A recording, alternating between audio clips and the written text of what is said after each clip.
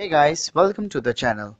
In this Splunk tutorial, I'm going to show you how to configure your alert in Splunk so that it could send emails from your Gmail account. So guys, in this tutorial, we will be using a simple Google account, basically the Gmail account, to send emails whenever our alert is triggered. So I'm having this Splunk and we are going to go into the server settings. So server settings in system, and it will be displaying certain options where we will be selecting email settings, and over here we will be filling up a form. So the mail host over here will be smtp.gmail.com with the port of 587. This is universal and could be copy pasted the same. And in email security we will be using the enable TLS. And then the username is basically the email ID from which the password will be generated. Oh, sorry, not the passwords, my mistake. From which the report, or from which the email will be sent.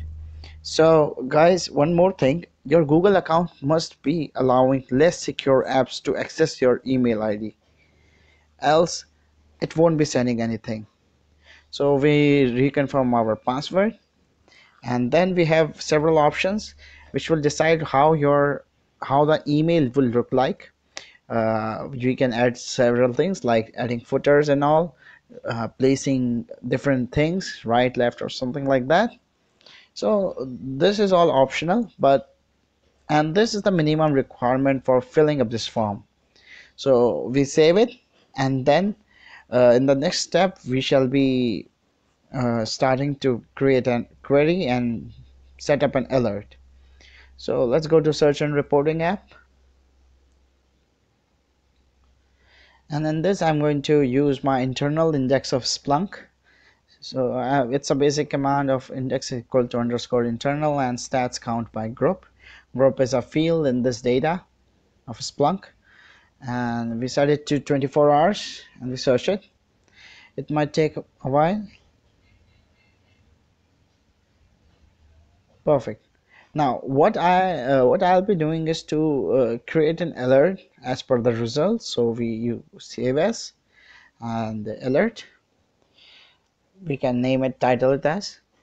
What use case I'm going to employ over here is that I'll simply create an alert. Oh, sorry, I mean an alert will be triggered whenever the results are greater than 0. So it will be more like a scheduled search, sending us the results. So I'm setting up a time of every day at 13.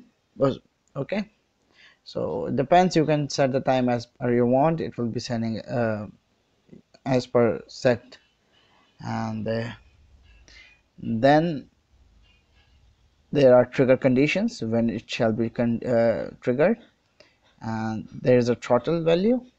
Throttle basically tells you after one alert is being triggered when to allow the next alert to be triggered.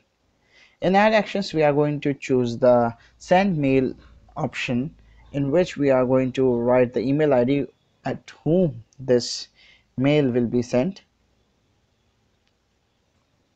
So at this mail ID the email will be sent whenever the alert is triggered.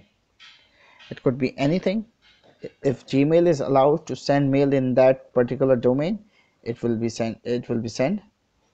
Now here is what we get options of choosing PDF, CSV, and other things.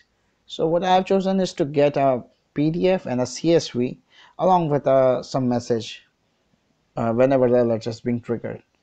So guys, after a while I got an email from my own IT which looked like this, having PDF and CSV attached. Let's open our PDF and see how the results are looking. Pretty cool. So guys, for more Splunk tutorial like this, you may subscribe to my channel and comment down below what else in videos you require. Till then, good night.